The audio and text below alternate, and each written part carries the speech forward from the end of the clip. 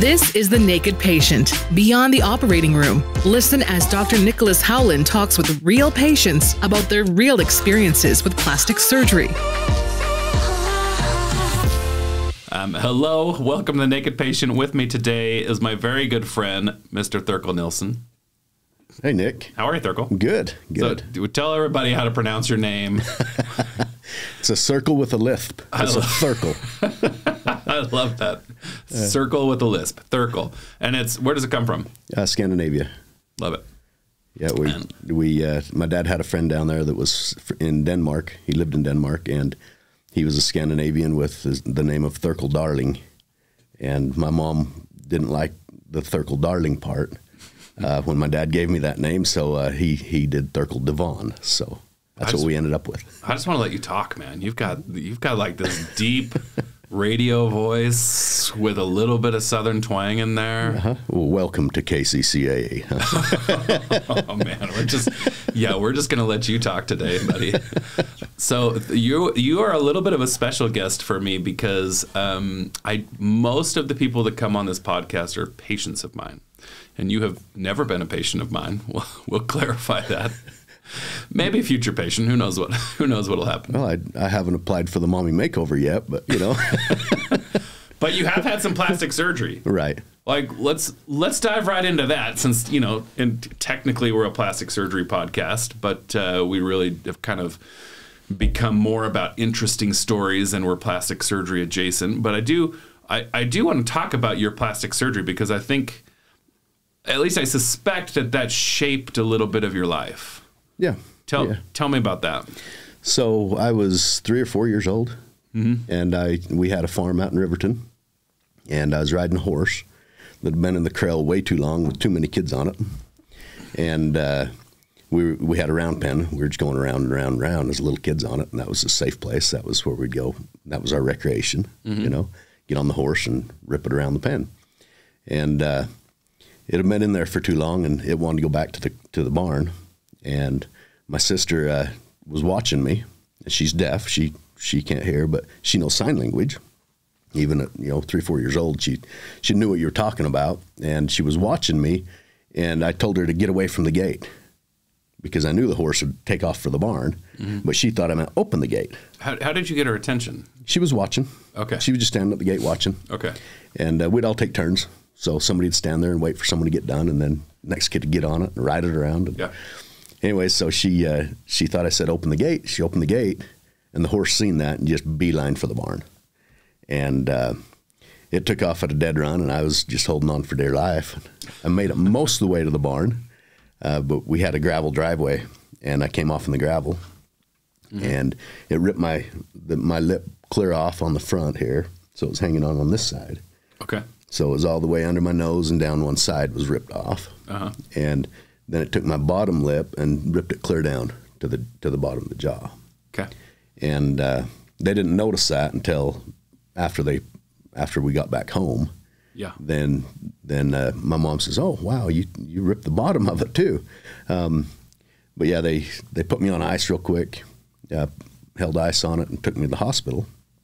And there was a doctor there that had just finished a class about plastic surgery and facial reconstruction, and he heard the call go out. What year was this in? This would have been in, let's see, I was 3 or 4 years old, so it would have been like 78, 79. Okay. Somewhere out there. And he did facial reconstruction for celebrities. And he happened to be leaving the hospital when the call came out for it. And so he went down to the emergency room to see what was going on, and they asked him if he wanted to do the surgery. Yeah. And he's like, "Well, yeah, I'm here. I'll help your guys do it." Yeah. And so he stitched us back together, and so I do have a little teeny scar right under my nose and a little bit right there, but it's not. I mean, it healed together pretty well. Yeah. No, beautiful work. But anyway, that's kind of the story with my lip. What did that? Tell me how that did change your life at all. If not, it may not have. But I'm curious if you had any difficulty eating afterwards. If you had fear of horses afterwards. You know, I still love horses. I don't like the taste of gravel anymore. You know? That went away. But no, it really didn't change that aspect of my life much. Okay. I don't know, you're drinking this no-name brand water that Dakota brought in. Yes, yes. You might like the taste of gravel. I take what I can get. Okay. Like, that's such an interesting, from a plastic surgeon's perspective, that doesn't happen today. Mm-hmm. Like, I mean, yes, there's traveling surgeons. Like, even I will go, like, on occasion and give a lecture or talk to either residents or other physicians. But if I was out of state at a hospital where I didn't have privileges, mm-hmm. and some emergency came in and I was like, oh, I'm really good at this, I can do this. Well, I think he is actually from that hospital originally. Was he from there? Yeah. Okay. I mean, it was a different time, different place, but yeah, mm-hmm. that's what a lucky place to be in at that time. Yeah, definitely was. And you know, I was glad that my mom put it on ice and got me over there. Yeah. You know, everything just lined up so well for him to be there. Yeah, absolutely. So that was good. Life would have gone a lot different had you not kept those lips. Yeah, well, yeah. Lipless wouldn't be good. No. Okay, so that's the plastic surgery part is probably the least interesting thing about you, but it piques my interest as a plastic surgeon. But you and I met as part of this We Are the They group, mm-hmm. which our friend Jimmy Rex established, and it's pretty recent, just this year. Yeah. And I kind of chuckle because I was driving down here to interview you, and I was trying to remember the first time we talked or connected, and it was in Moab, and I had gotten up and told part of my story, which is that I have been excommunicated twice, twice from the LDS Church. And I think you came up to me and you said, Nick, I also have been excommunicated. And mm-hmm. I said, oh, that's really cool. We've been there. And he said, not twice, and also not from the LDS Church. So tell me about that.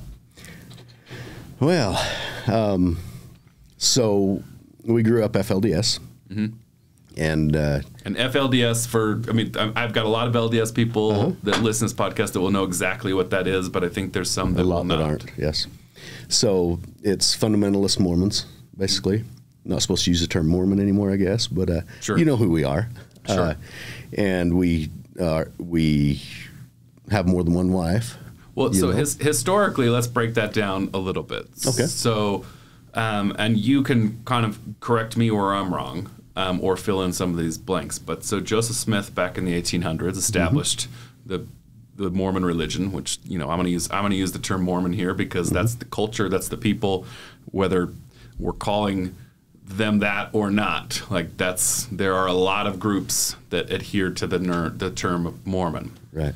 So this church that's become what it is today, a lot of people associate Joseph Smith with just the Latter-day Saints of Salt Lake City today that's spread across the world. But in reality, there are hundreds of branches and sects and offshoots of that particular religion that Joseph Smith founded. Right. And so we know that through kind of the study of a lot of people. One of my dear friends, her name's Lindsay Hansen Park. She has studied and gone extensively into polygamy and into the history of the Mormon Church and the different branches mm-hmm. of Mormonism that exist. She runs the Sunstone Project now, which is their tagline is "There's more than one way to Mormon," and that's a whole other topic. At some point, we'll get her on this podcast. But where does the FLDS branch that you fit into fall in that history? So back in, basically the time of the manifesto, when the LDS church leaders made an agreement to not live plural marriage, mm-hmm. then in order to become a state, that was one of the prerequisites, that they did away with plural marriage. So they signed off on that, and there was a lot of members in the church that were living plural marriage. They had more than one wife. And Now all of a sudden it's illegal in Utah to do that. So you've seen a lot of other states develop, like Idaho and Colorado and Wyoming and Arizona, and even Las Vegas was founded from the Mormons. Mm-hmm. And a lot of it was because of the law that was passed to not allow polygamy, plural marriage. And so a lot of the early founders of Colorado City, they were from the LDS Church, and they wanted to live plural marriage the way that they believed it should be lived. Mm-hmm. And so the community was founded around that principle. It's right on the Utah-Arizona border. And so it's, you know, I live right now 1 block from Utah, you know, so it's easy to get into Utah, easy to stay in Arizona. Yeah. But in the early days, they settled out there because it was so far from anything, and they could live their life the way they wanted, but they had to build the community, the town. Yeah. So they went out there and got some big, huge homesteads in the early days, and basically turned that into the community, started building roads and canals and the infrastructure to put it in. So who was my history's a little bit fuzzy here. Who was the LDS prophet at the time? Was it Wilson? I don't know. It was it would have been in the early 1900s, somewhere out there. Yeah. When they settled out there. And so I'm curious, with the FLDS religion, did they say, hey, the church is doing this, we don't believe this, we're gonna continue living plural marriage? Did they then throw up a prophet and say, this is our new prophet? Yeah, basically they decided who was going to lead them, mm-hmm. and they settled that area with them. So John Y. Barlow came from Bountiful, and he was one of the first leaders out there. Mm-hmm. He's actually my great-great-grandfather. Interesting.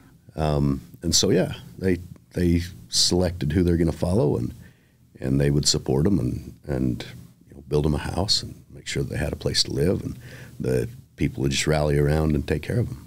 Yeah. You know. And how did you become involved in the FLDS faith? My mom was, you know, a granddaughter of John Y. Barlow, mm-hmm. and she was born in Colorado City. And so when she was married to my dad was an older gentleman. He lived up here in Riverton, mm-hmm. and he was, let's see, how old was he when I was born? So he was born in 1902. Okay. I was born in 75. Oh, wow. So he was 73 years old when I was born. Oh, my gosh. And I'm one of the older children of his plural wives. Uh-huh. And so there was 12 of us younger kids. How many wives did he have? Oh, 5, I think. Yeah, with his first wife that he married in the church, in the LDS church, mm-hmm.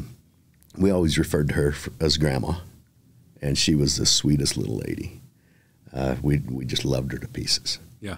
And she died in, I'm thinking 1980. Okay. And my dad was in a car or a truck crash in 81 and died. Okay. So they died pretty close together there. Yeah. So you only had 5-6 years with that first wife. Yeah. Well, with my dad too. Yeah. You know. So I was 6 when my dad died. Mm-hmm. But I remember him. I remember his love and his patience. He was a protector of his kids. He did everything for his kids, and that was his pride and joy. Yeah. So I remember one time I broke a window, and I was pretty embarrassed about it. But Dad got me a brand new pair of cowboy boots. Uh-huh. And I was like, my brother was supposed to be taking the wood from me that I was bringing into the furnace, and so I was tapping the window with my cowboy boots, and it just shattered. And I was like, oh, no, Mom is going to whoop my butt. Yeah. And she probably would have if she would have caught me. But I went digging around the house and just at a dead run, and Dad happened to be climbing in his car. And I go running up there. I says, Dad, I need to go with you. He's like, I can't take you, but what do you need? And I says, Mom's after me. And he looks back there and sees her coming around the corner of the house with a stick in her hand. And I would have got my tail whipped. But Dad grabs me and says, oh, you're all right. I'll take care of this. So when Mom finally catches up, there you are, Thirkle, you come here. And my dad says, oh, Luciana, don't you hurt that boy. He didn't mean no harm. He wraps his arms around me and he says, now we'll go get this taken care of, won't we? He says, Luciana, will you go help him clean that mess up? You know, and just totally changed it. Yeah. And that's the kind of dad he was. Yeah. You know, he's like, yeah, we didn't mean to do it, but let's figure out how to fix it now. How many siblings did you have? Well, there was 12 in Dad's plural family. Mm-hmm. And there was, I think, 8 in the first family. They were married and gone before we ever came along. Okay. Some of their kids are older than we are, you know, so there's quite a time gap in there. Okay.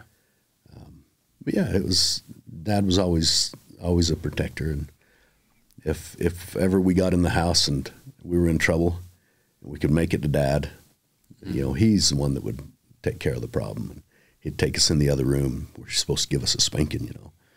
And he'd take us in the other room and he'd shut the door and it's like, all right, now when I slap my leg like this, you scream.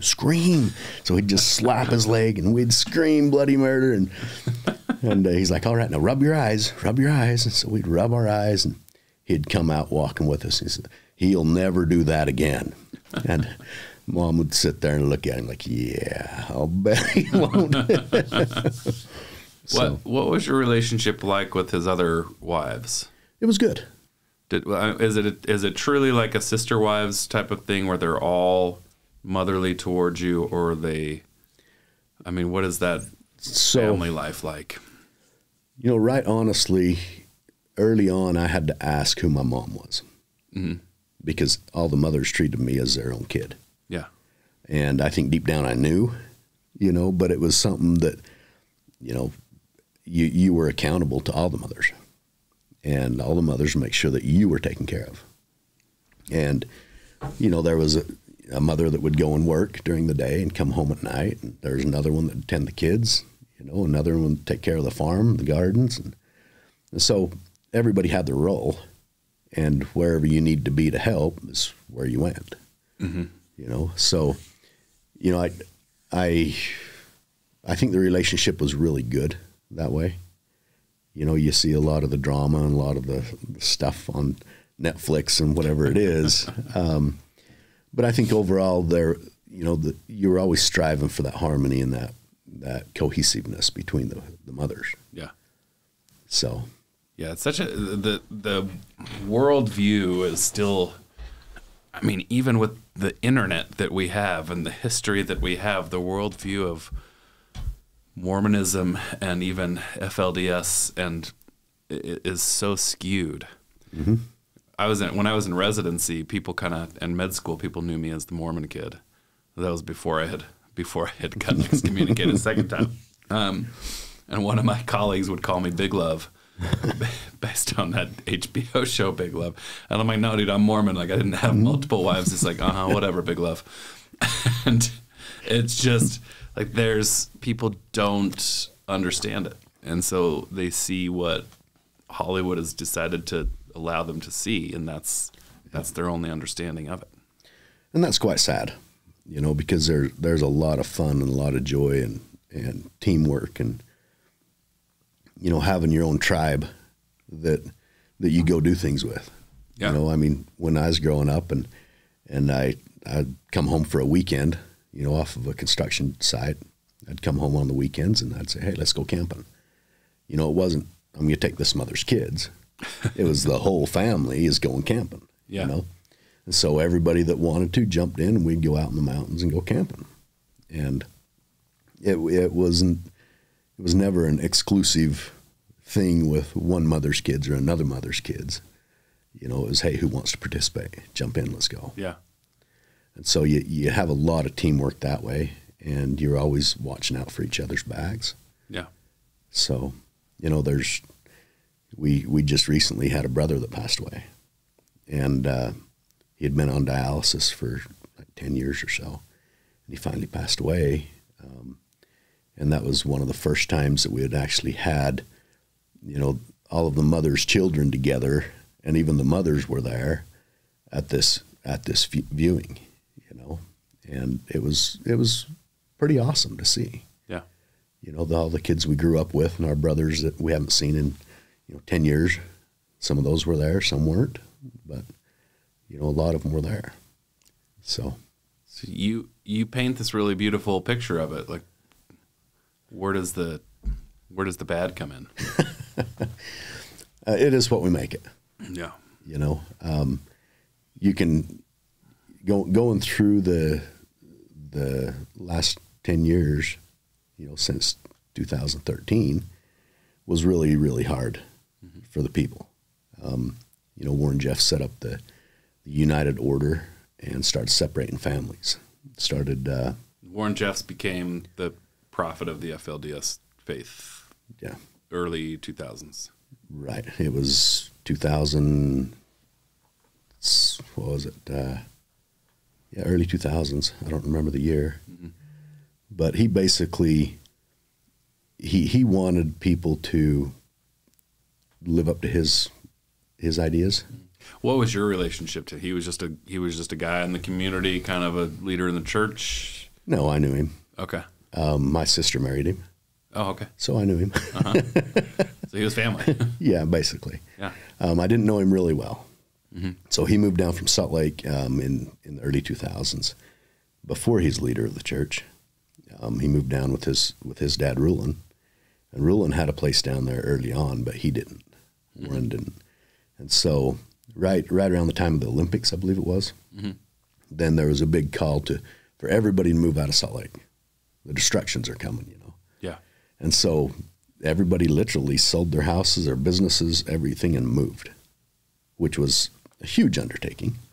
Anyway, so when Warren showed up down there, he was basically a school teacher, and he would go out and he'd play basketball with the kids, and he'd do plays and programs, and he could sing. He'd do a lot of musicals and stuff like that. Mm-hmm. And for the community, just everybody'd get together and do it.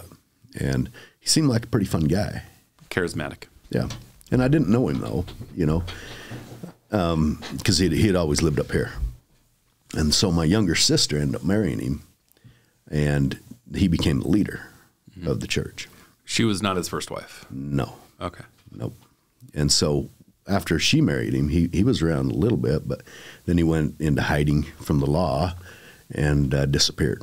Mm-hmm. So we had no idea where he was at or what he was doing or anything. What sent him into hiding? Because the law came after him for just that he was practicing polygamy, or because of underage girls? I think it was a combination of it all. Mm-hmm. He always lived above the law. Mm-hmm. And so it could have been a multitude of things. Okay. But their typical response to a lawsuit was no response. Yeah. Don't respond, it'll go away. The Lord will protect us. Yeah. Well, the Lord took the land from the UEP, or took the land from him in the UEP and reassigned it to the courts. So the courts ended up with all the property. Mm-hmm. And during that time, they were looking for all of the UEP trustees and the leaders of the church and anybody that they could get their hands on to bring them into court and talk about this, mm-hmm.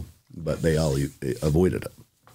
So it ended up going into default where, they got a default judgment against them. And so people could basically make ridiculous claims against the church, and the church wouldn't respond. And so by default, they got the judgments. And so a lot of that's gone on. But early on, Warren was a pretty fun guy. And then he set up the United Order and started taking families and saying, well, the man is worthy, but the mother's not. Mm-hmm. So you two can't live together. What was the United Order?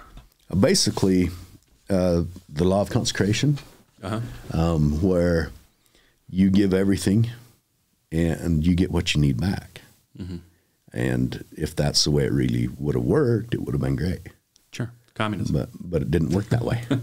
You would give everything in and not get what you needed back. Mm-hmm. And so one of the reasons I was kicked out was I was doing my shopping at Walmart because my family was hungry. Yeah. And I wasn't going to keep letting them be hungry. Yeah. And so I went to Walmart and I bought the food. Yeah. And I got called into the bishop's office over that. Now, so I'm curious if it's played out in the FLDS the way that it's played out historically, because I think, you know, in the Mormon religion, you mentioned the law of consecration. And the law of consecration is this law that was laid out by Joseph Smith in the Doctrine and Covenants that essentially describes everybody giving everything that they had and then everything getting distributed equally among the population. And that's not unique to Mormonism. I mean, that's communism. That's what was described by Lenin. And I served a 2-year mission in Russia, and then went on to have a minor in Russian history and Russian literature. And so, and Russia's also not the first, you know, populace to try to or attempt to live by communism. And over historically, it doesn't work because there's never a righteous enough leader to equally distribute it. And so the people at the top always end up getting a little bit more than those who it trickles down to. And, you know, Animal Farm by Orwell is probably one of the best books kind of showing how it played out among the Russian populace or population.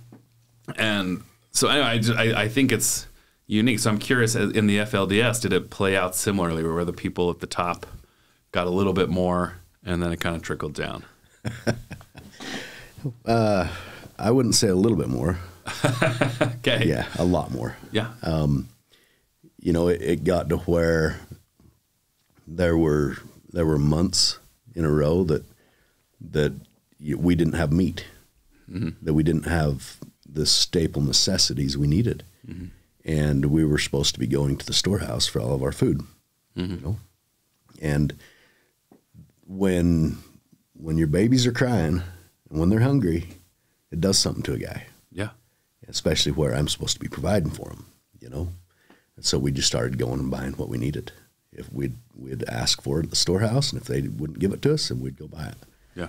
And that caused a lot of problems because they wanted to control it so much that, you know, if you're not getting what you need, you're just not humble enough. Yeah. You know? Well, the fact that you had the means to go purchase it at Walmart, did that mean that you weren't fully living that law? No, I got a new credit card. Okay. So before I joined the United Order with them, I was a framer. I'd ran framing companies, and I'd had 3 different crews out running. We were going all over the nation, and so it wasn't new to me on how to, you know, go get a place or go get food or go take care of your family. It was more, how much can I do in this framework that they've set up and make it work? Yeah. And when it started falling apart, we would give our whole paycheck. We would sign over our paycheck to them. We'd go cash it. We'd take the full amount with the receipt, put it in an envelope so they knew that was the amount of your paycheck, and give it to the church. Along with it, I'd give them a layout of all my bills. Yeah. I'd say, okay, I need to pay these, but here's your money. So we're going to do a transaction here. I see. You know, and they'd say, well, we'll get back to you with that. Oh my gosh. So after 3 months of that, I was like, I can't, everything's going to get cut off. My power, water, everything's going to get cut off. My cars are going to get repossessed. Yeah. We're in deep, deep trouble here if I don't get some money back to take care of that. Yeah. And so I had to quit paying that so that I could take care of the other side of it. Yeah. And that's a lot of where I started going to Walmart. I started taking care of my own needs. And you just had one wife? Yes. Yep. That's all I'm admitting to. Okay. No, that's all I have. That's all I'm just curious, like, from a religious standpoint, was there pressure to take on more wives? How did that work as you kind of grew up and met your wife and married? And Oh, we can go through that if you want. Yeah, I'm curious. So you didn't go out and find a wife. The prophet or the leader would assign you a wife. Okay. And so if you weren't worthy of a wife, you wouldn't get a wife. So you were in arranged marriage? Yes. Okay. And so I knew my wife. She was my insurance agent, you know, and she was, you know, she was awesome. She did a really good job for me, and I was running my business. And so whenever I'd buy a new vehicle, I'd just give her a call. She'd put it on the policy. I'd come in on the weekend. I'd sign all the paperwork, and it was nice. So I knew her. She was doing good things, and then I get a call one day that I need to go see the prophet. So I went up to Rule and Jeff's, and he says I have a wife for you. Do you want to go get her? I'm like, well, who is it? Because you have the right to turn it down, you know. And he says it's like a calling almost. Yeah. Okay. You know, I have a wife for you. Would you like to go get her? And I'm like, sure. You know, who was it? And so he told me, and so I went over and picked her up, and I actually looked around for her for a few hours before I could find her. And anyway, so I ended up at her dad's place, and her dad knew for a couple weeks before I knew. Mm-hmm. And so when I showed up at her dad's place, and her dad says, he was standing there with his back to me in his kitchen, and his kids let me in. When I knocked on the door, they says, yeah, Dad's expecting you. Mm-hmm. I go walking in there, and he's with his back to me eating a sandwich, tuna fish sandwich. Mm-hmm.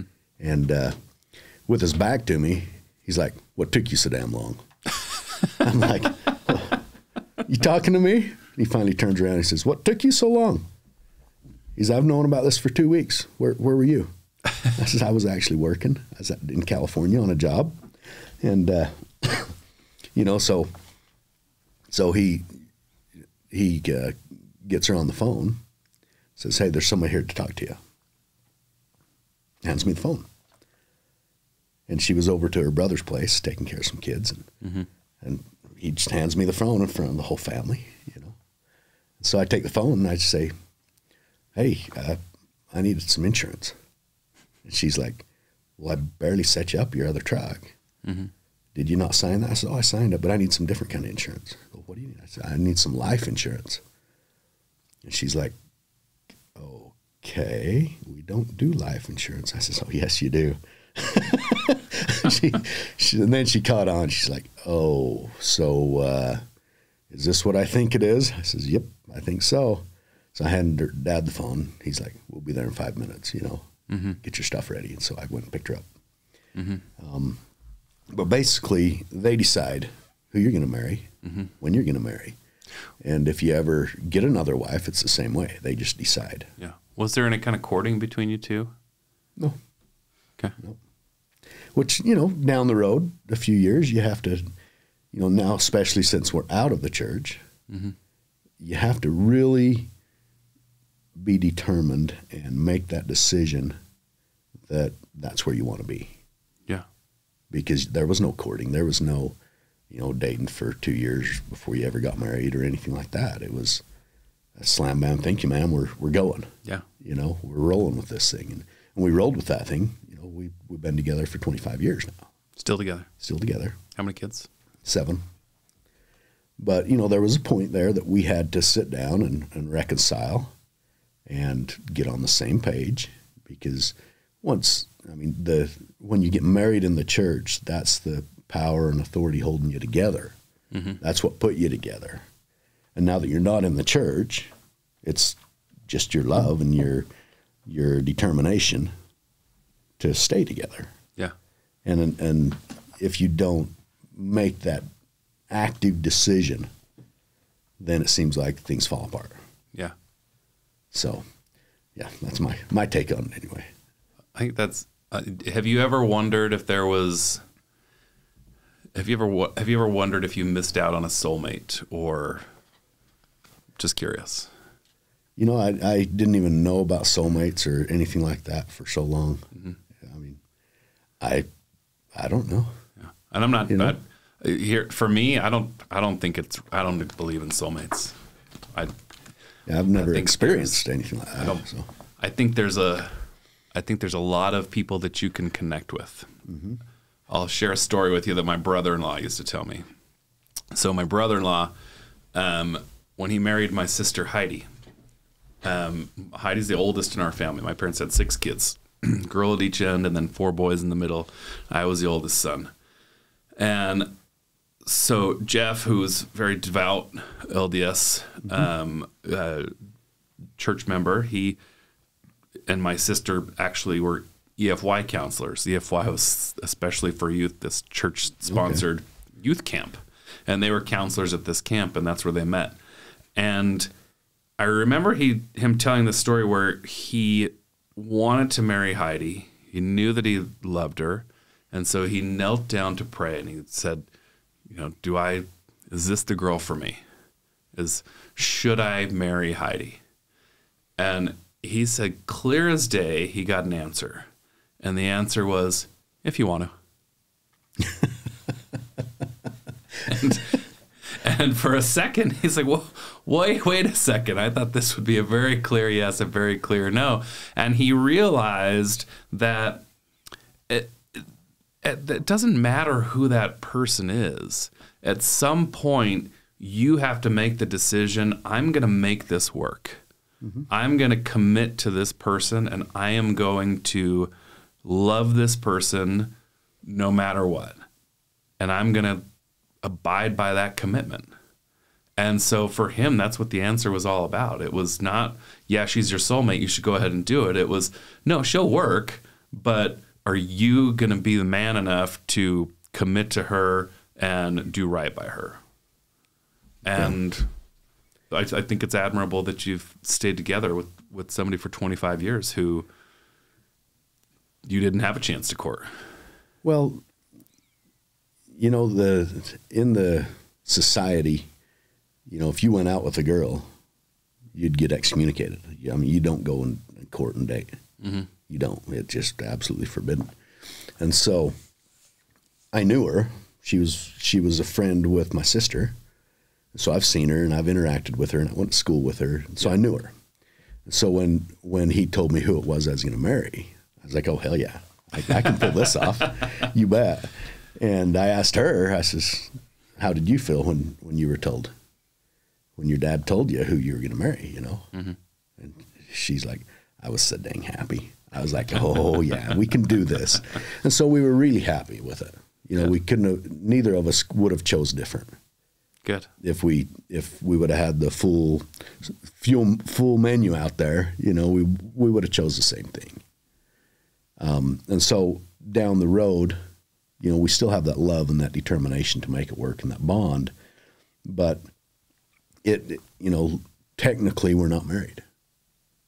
Legally, we're not. We don't have a marriage certificate. Never got one. Oh, interesting. Because the prophet that put us together, he was the one that held the power. Yeah. So with that, I felt like, why should we? Why should we go get a court to say, yeah, it's good? I says, we're good. Yeah. And someday we may go get a court, document that says we're married. Okay. But it's really a trial by fire to keep that focus with each other. Mm-hmm. and build a family and a legacy together and not let anything destroy that. Mm-hmm. There's plenty of opportunity for stuff to get destroyed. Yeah. But if we're building it together and we're marching the same way and building the same legacy, why would you want something different? Yeah. So it's been beautiful. There's definitely been some trials and some heartache. But we're stronger because of it. Yeah. So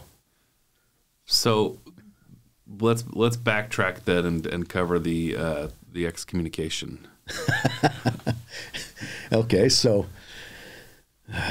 2013, the United Order started up, and I was sent. I had my construction company, mm-hmm. and I was sent to work for a company that was church owned and do their sales for them.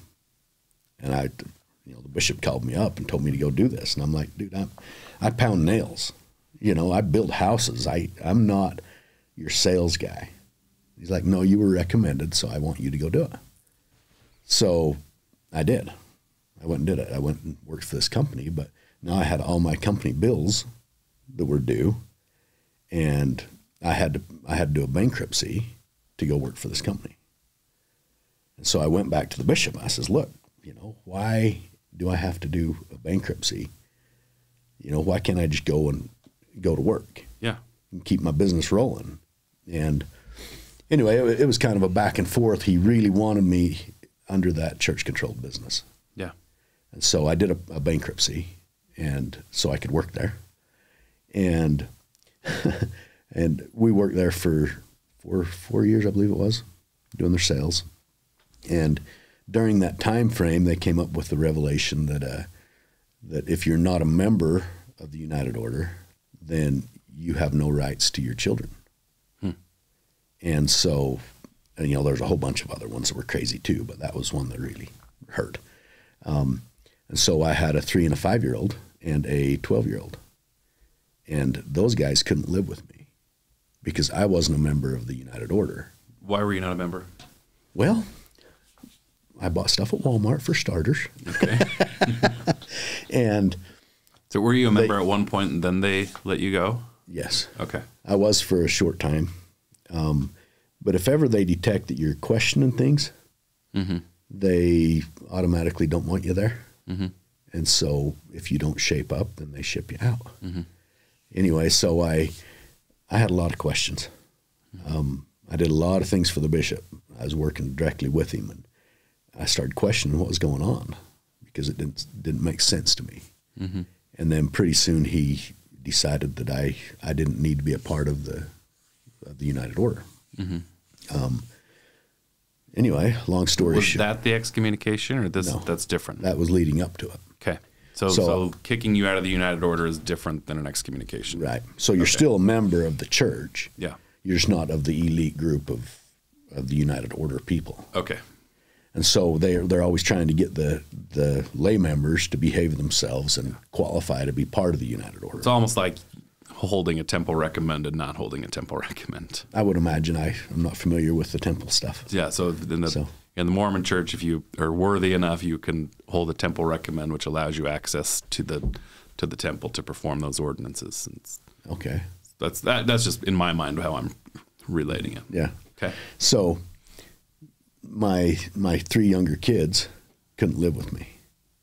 Well, there was the 2 youngest and then one that got skipped. Anyway, there was 3 total. And my oldest son that couldn't live with me, he lasted about a month living with somebody else. Where did they send him? So I could choose where they went. It just had to be with a member family. So my brother was a member. I wasn't. So I sent them to live with him. And it was you had to do it if you were ever gonna stay a part of the church. Yeah. And so they held that over you. Otherwise, if you didn't do it, they'd excommunicate you, and then you're out, and you've lost, all of your connections and all of everything. Yeah. That you knew. Anyhow, so he lasted about a month at my brother's place, and then he came back home. They said he was using very foul language. They brought him back home because he wasn't worthy to be in a United Order home. I was like, hey, that's good. He was pretty happy to be back home. Yeah. But then the 2 youngest, I have a daughter and a son that was there too. They were 3 and 5. 3 and 5, yeah, 3, 5 or 6. Anyway, right there somewhere. They were there for 9 months, and we couldn't talk to them. We couldn't see them. We couldn't communicate in any way with them. And I got to the breaking point. Yeah. Me and my wife were so run down with it. We just says, you know what? We're losing the desire to live. Yeah. Without those kids. What even made you go along with it for those 9 months? It was supposed to be a couple weeks. And if you could rectify the situation in a couple weeks and have your family back together and be in the church, then everything's good. Yeah. But, every time we'd try to talk about it with the bishop, hey, what did we... A couple weeks because they were going to let you back in the order and you were going to be worried. Okay. Supposed to be. Okay. But as time went on, it didn't happen. And then I started seeing the signs that so when they did a few things in there when they were setting up the United Order, and basically even somebody that wasn't a member of the United Order, they needed to contribute everything they had to the church to build up the United Order that hopefully someday they can be a part of. And so it was kind of a stick and carrot method. Yeah.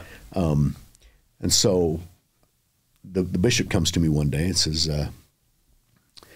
we need your framing set up. I'm like, there's plenty of framing setups around here. I said, no, we need your tools, your trailer, all of your stuff for a project we're doing. And I ended up giving it to him, signed it over to him, gave him the title to it, and we're $70,000 in the setup. And I did that with the hopes that I could get my kids back, get my family back together, stay in the church, because I'm helping, I'm building, I'm participating in it. And my kids didn't come home. Finally, I started calling. I was like, hey, I want to know what we got to do here, but I need my kids back. Yeah. And they quit taking my calls. And so I took 2 weeks, and I went to Phoenix, or to McAllen, Texas, because I was an insurance adjuster, and I went down there on a storm claim. And I spent a couple weeks down there and just cleared my head. And when I got back home, then I went up and sat by my dad's grave. And I just said, Dad, what do I do? If I make this stand against the church and get my kids back, we have to move, because the church will destroy us. Yeah. And, once you make that stand, it's over. When you say the church will destroy us? Basically, it's being an apostate right out of the gate. Mm-hmm. And in the LDS church, you don't associate with apostates, and you don't hang around them. You don't. Your family's their judgment all of a sudden of you is very negative if you stand against what they believe. Yeah. So this was going to be a social suicide. Yeah.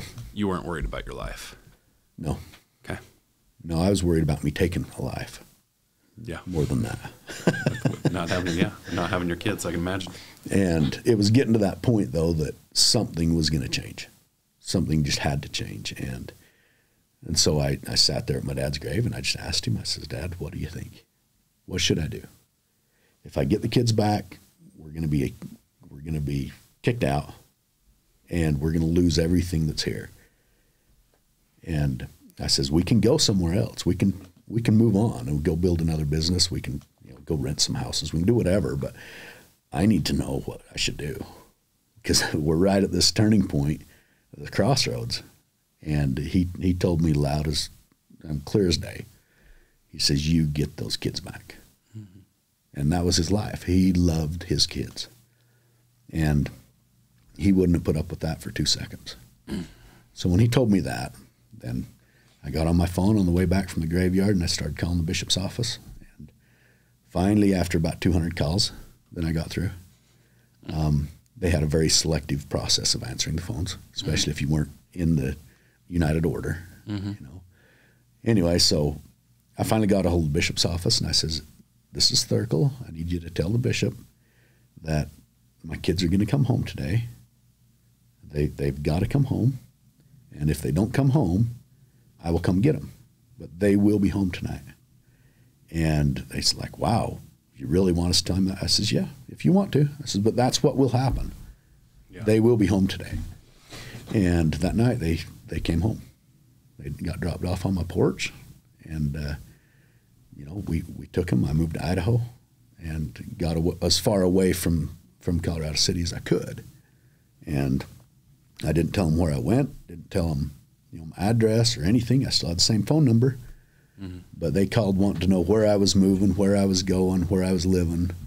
I says, no, you got my phone number. That's good enough. And I wouldn't tell them. And so basically, by doing that, there came a revelation after I did that that said that I was no longer worthy to be a part of the church. I need to go away and repent because I had committed adultery 23 years ago before I was married. Mm-hmm. And that's what they came up with. That's what they told you had happened. And I or the laughed. God told them. I laughed. I says, now, I can see this happening with me, but this revelation wasn't specific with my name. It was Elroy Nielsen's sons. It was all of my dad's kids, all my dad's sons. So all of us, I think there's 7 of us, boys, were kicked out on the same revelation the same day. And so I called him out on that. I says, hey, this seems quite ironic. I was definitely the wild child of the family. So the church came out and said all of Elroy Nelson's kids committed adultery 23 years ago. Yeah. And they all, therefore, must leave the church. Uh-huh. Okay.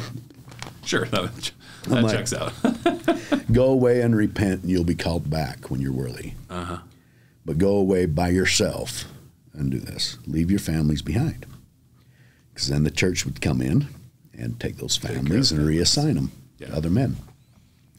But when I got that call, I was living in Idaho with my family. And, I remember I had a 2.5-hour conversation with the bishop about that. Yeah. Because it didn't line up with the scriptures. And I kind of went over this on that other podcast with Mark. But, sure. Coming from the scriptures, it says God is a God of truth and he cannot lie or he ceases to be God. God is a God of truth. And so when that came and they read it to me, I said, no, wait. I need you to reread that again because this didn't happen. I want to know if I just heard something wrong. There's a million things that they could have kicked me out for. We weren't supposed to do any recreation. I'll go into that different. But basically, after the conversation with the bishop, he says, are you refusing to accept this revelation? I said, I am. I've got a lot of questions about this one. It's not from God, not the God I worship. So send it back to wherever you got it from and get these questions answered.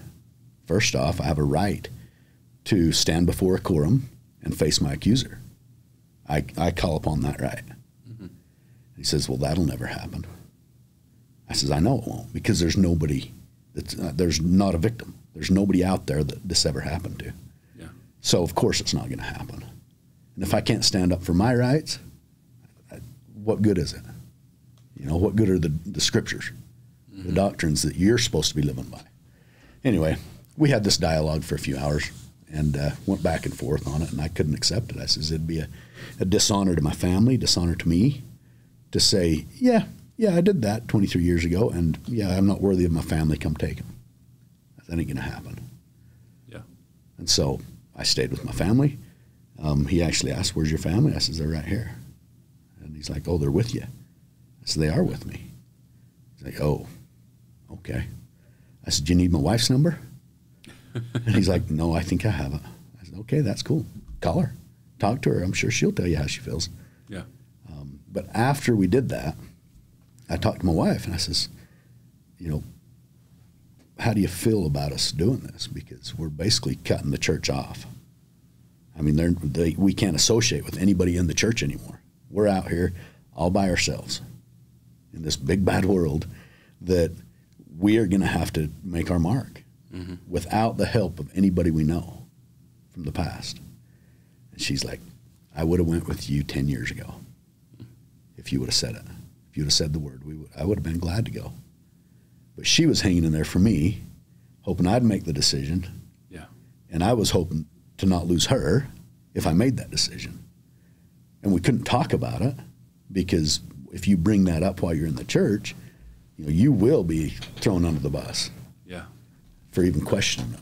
So that's kind of what happened there. They had the screws on us so tight, as far as, no recreation. If you're not a part of, if you're not part of the United Order, then legally, or not legally, but according to church principles, you're not married either, because you hold no priesthood, so you can't hold your wife. And so you can't have sex, you can't be together. You have to live in separate rooms, if even on the same premises. Yeah. And you're not worthy of your kids. They're not your kids now. They're the Lord's kids. Yeah. And he can decide what to do with them. So they'd send the Lord's representative from the bishop's office over to, take your kids or go do what they want with your family. Yeah. And I just says, no, that is not how it rolls. So they get a little more overt with it, but I've been through the same kind of mind fuck myself. And I apologize to any of my listeners, but that's exactly what it is. Because for me, you get excommunicated, and I've gone through the process twice. Went through it once, and then went through all the steps to come back again, and then went through it again. And they tell you no longer have these temple blessings. You no longer have. You're stripped of your covenants and your rights that you were given, and in that includes being sealed to your family, being sealed to your children. And that is when you are taught from a young age that that's the truth, and that's what you are fully invested in and believe. To go home one night and then to get hit with that realization of, oh my gosh, like what if they're right? What if I don't have my kids? What if these things and for me it was things I'd done. For you, it's things you never did. And you have to reconcile that somehow. You have to decide what it is you believe. For me, if I still believed in that, I'd be back in.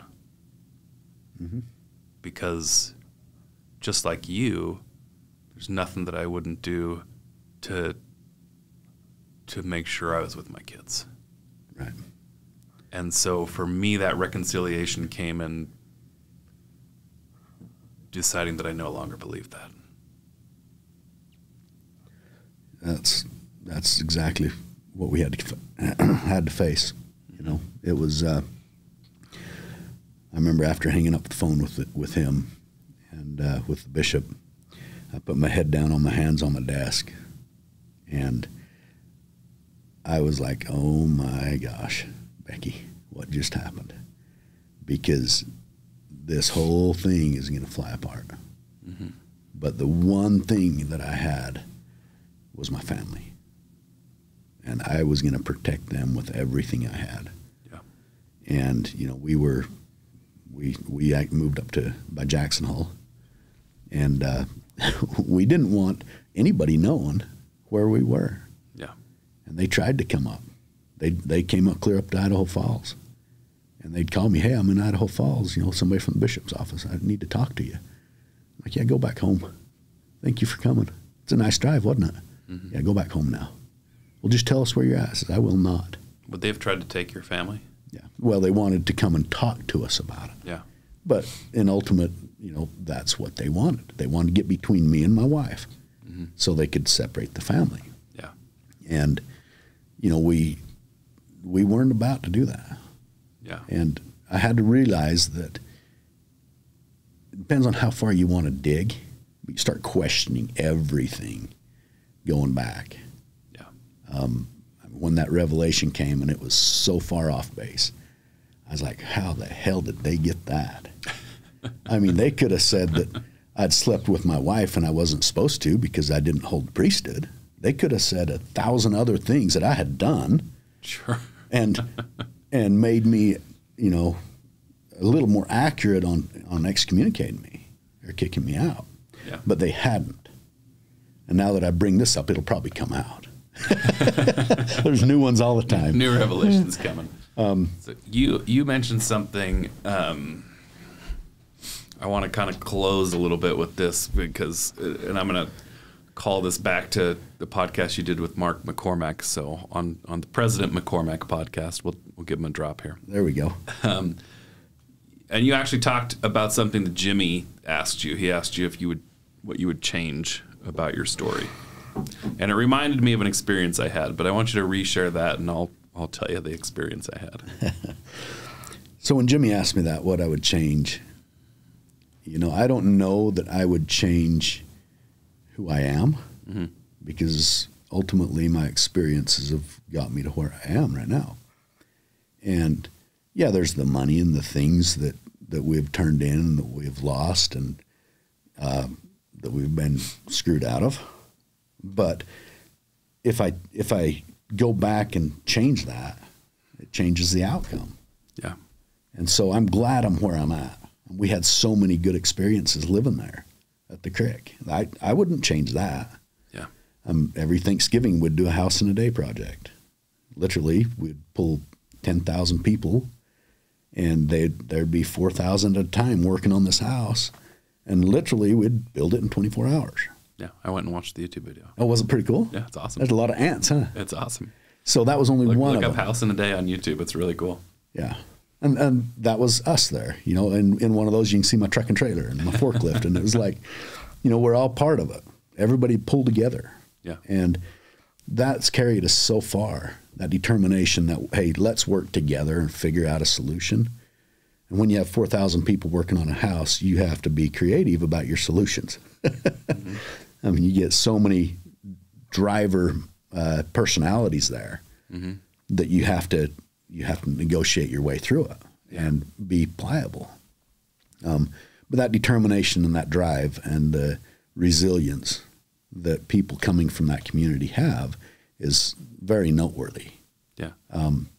Another guy in our group, he says he used to do concrete in St. George, and he knew a bunch of the Cricker kids, and he was like, "Oh, you're from Colorado City. I know a bunch of guys there. The hardest damn working guys I know."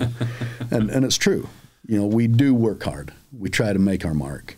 Well, I just think that this is, and I'm going to again go back to to history on this, is there's such beauty in it, in this law, and I think that that's a law of the universe, that the more beautiful something is, or the more exceptional something can be, the farther that thing can fall if done in the wrong way. So something can be exceptionally beneficial for you. When it's done or used in the wrong way, it can be that powerful on the opposite end of the spectrum. All right, so I'm going to ask you this question a friend of mine asked last week, because this is what reminded me of what you reminded me of when you told that story about not changing anything. My buddy Dan asked me, he said, would you trade your life for anybody else's? And just think about it for a second. Like you think about the experiences you have, who you are, what you've gone through. Would you trade your life for anybody else's? I wouldn't.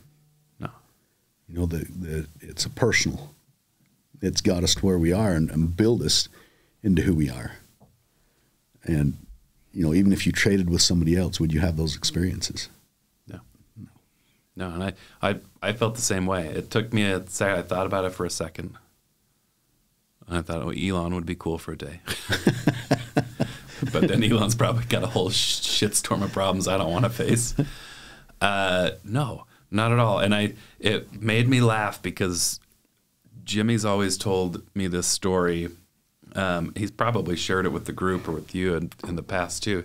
He tells this hilarious story where one day he wakes up and he's got this big grin on his face. This girl's there, and she's like, "What are you so happy about?"